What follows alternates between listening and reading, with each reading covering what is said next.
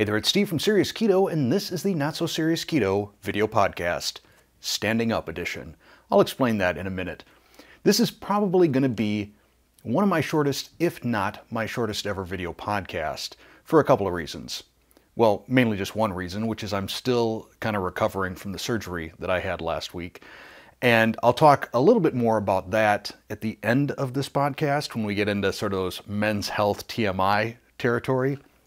But basically, I can't be sitting down on anything solid, like a bar stool, which is what I normally sit on. So I'm doing this standing up. And some of you, the more maternal types, are probably getting ready to type, Steve, you should just be lying down. You should be taking it easy. And you'd be right. But I'm still going to be in the same amount of discomfort lying down versus standing. So I might as well knock out a podcast. Additionally, I am in enough discomfort that it's kind of causing me to sweat a little bit. So periodically, you may be seeing me dab away some perspiration. I'll start out this podcast with a little bit of sort of channel/YouTube news. The first thing I want to talk about is disappearing hearts. So very often when I read comments, and I want you to know that I read it and that I appreciate that you sent it, but I don't necessarily leave a comment, I'll give you a heart.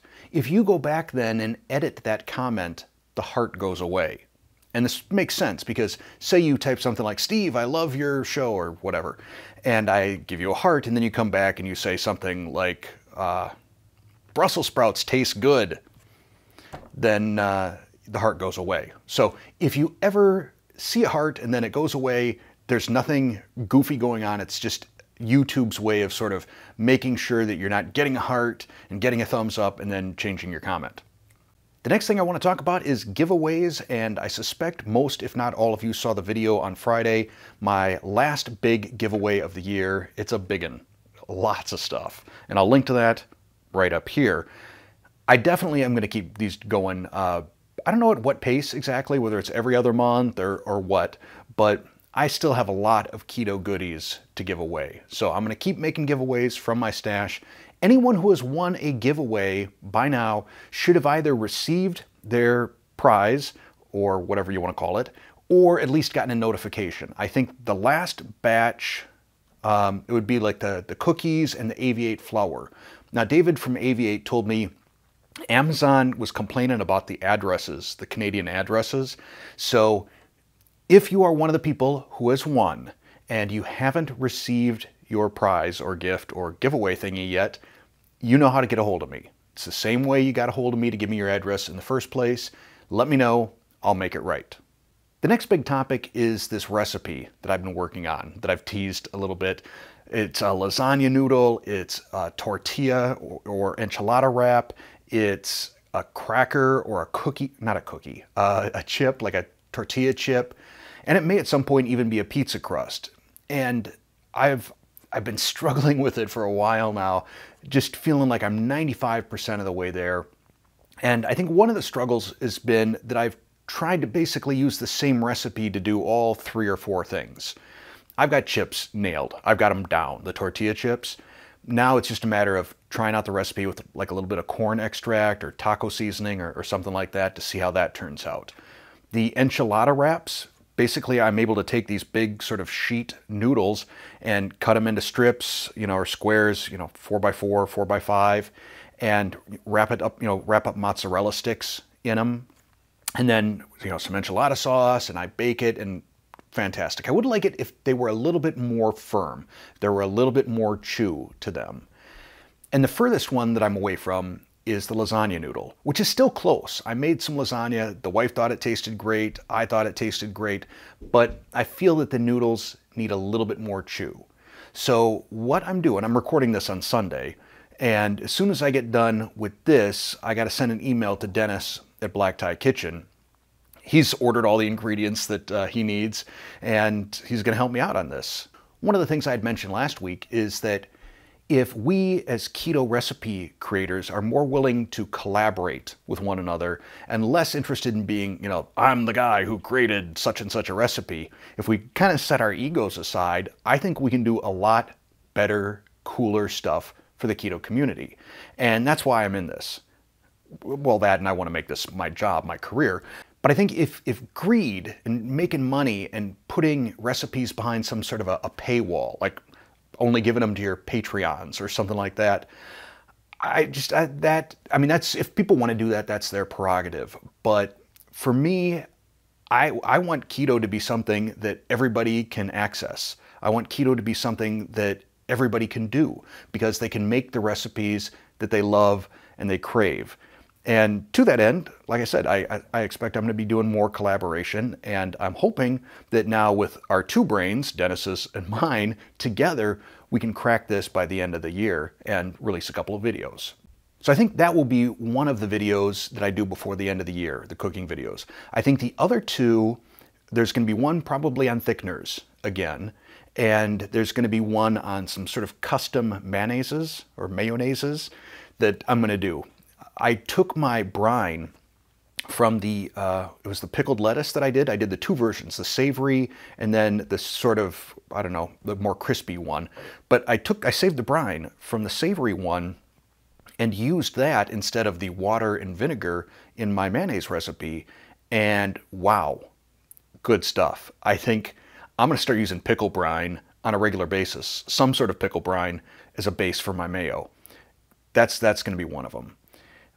So yeah, that's the three. Also, I was scheduled to have a call today with Chef Scott from Modernist Pantry, and he and I were going to do an interview and hopefully, you know, video it and talk about some of the modernist cuisine ingredients, molecular gastronomy, and especially hydrocolloids, thickeners, stablers, etc. So once my health is back to tip-top and I feel that I can sit for an hour and have a conversation, then we'll get that recorded as well. So I think that is the update on the channel and probably an okay time to take a little break. So I have a pretty major announcement here, and I've been debating whether I should hold off on making it or not. And I'll tell you honestly, I'm a bit conflicted about it. And that is, Connor and Jaden are going to be closing on a house at the end of the month. So here's where I'm a little bit conflicted. On the one hand, I'm proud and impressed that the two of them at this early stage in their life have saved up enough money that they could put 20% down towards a house. I was nowhere near that good with money back when I was 21, 22 years old. So I really give them a lot of credit for that. On the flip side, I don't know if they're fully ready for it. It's a huge, huge commitment, and I don't know that they've taken into account the time and the money commitment that goes beyond simply making a mortgage payment. But, you know, it's something they're going to have to figure out on their own, and I suspect that they're going to be house poor for a little while. But so there's that. Then the other good part, so I'm kind of alternating back between, you know, my conflict elements here. The good part is I'm kind of looking forward to having my house to myself and my kitchen to myself. And as much as I love Colton and love hearing him run around and stuff, it really does impact my ability to work and to, you know, drive serious keto and lean body mind, hopefully at some point. And I suspect that I'm going to have a lot more time. Certainly I'm going to have a lot more time in the kitchen. I'm going to have a lot more time in general because I'm not picking up after people all the time and cooking meals for everybody all the time. So that's a positive.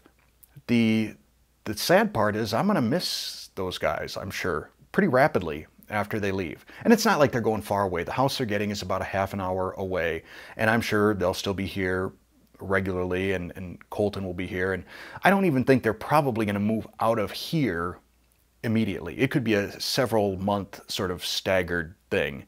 So that's that. Life just continues to be an exciting thing. And finally, let's get into talking about my surgery. This is not going to be, I hope, super duper TMI, but it's going to be a little bit TMI. And I think it'll help out any guys that may need to have this procedure at some point in the future, or their loved ones to understand what their guys are going through. But the procedure is called UroLift. I talked about it, I think, last week, where They go in through your urethra. It's hard to say your urethra. They go in through your urethra, or mine in this case, and they put a series of clips in that basically spreads open the donut hole that is your prostate, or inside your prostate. And they use 7 clips on me, which I guess is the maximum. And the surgery, I guess, was a success. At least that's what the doctor tells me. I love anesthesia. That is such a good little nap. I wish I could get some of that at home. Help me out when I wake up at 2 in the morning. However, I then had to have a urinary catheter, which isn't awesome at all. For some reason, I thought having the bag that fills up with your urine, and then you just, open it to empty it out. For some reason, that struck me as kind of cool. But the whole tubing aspect, not so very cool. It was extraordinarily painful the next day. Well, basically, here's the big side effects that I've been dealing with, and why I keep sweating here, is frequent bladder spasms.